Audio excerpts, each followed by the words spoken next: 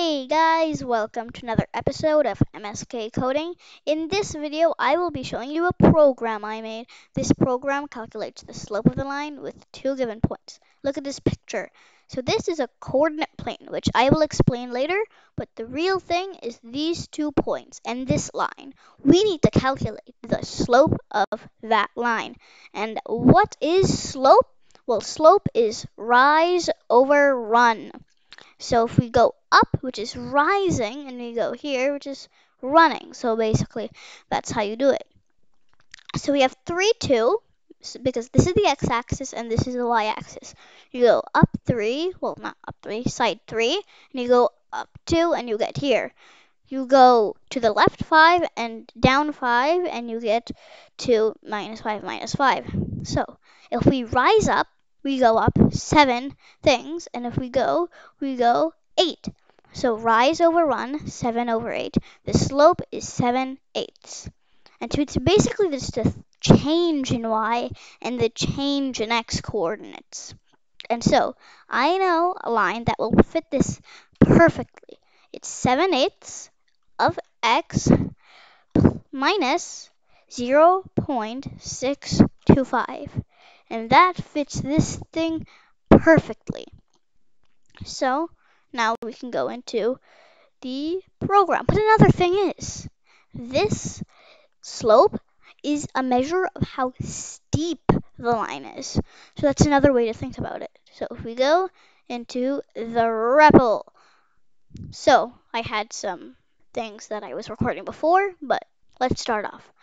X1, Y1 is input of give a point on the coordinate plane, dot split, comma. X2, Y2 is input, give the second point on the coordinate plane, dot split, comma. Then we print them out just so you can see, and then we just turn them all into floats. dy, or distance in y, which is rise, is y1 minus y2, and dx, which is run, or difference in x, is x1 minus x2. Slope is dy over dx, or rise over run. And it prints slope is the slope of the line connecting the 2 points. And we can run this right now. So first it asks points, so let's do the points that we had before. 3, 2, and then -5, comma, -5, and 0.875 is the slope of the line, and 0.875 is 7/8. Let's put in some more thing. This thing can handle decimals, so let's try those out. So we have 4.5, comma, -7, and 6, and 2. And 6 is the slope of the line. Really steep. And another way to calculate it is you have 2 minus 7, which is 2 plus 7. And you can over 6 minus 4.5, which is 1.5.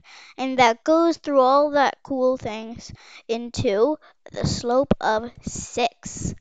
And we have another example. 3, 3, and 6, 6. And 1 is the slope of the line connecting the 2 points. And that means that it's at a 45-degree angle.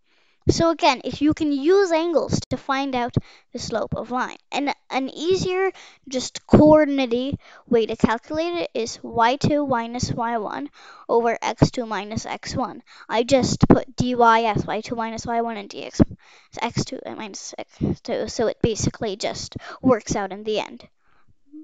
So this is the end of this video, and I hope you like it. Our goal is 100 subscribers, and I'll see you later. Bye!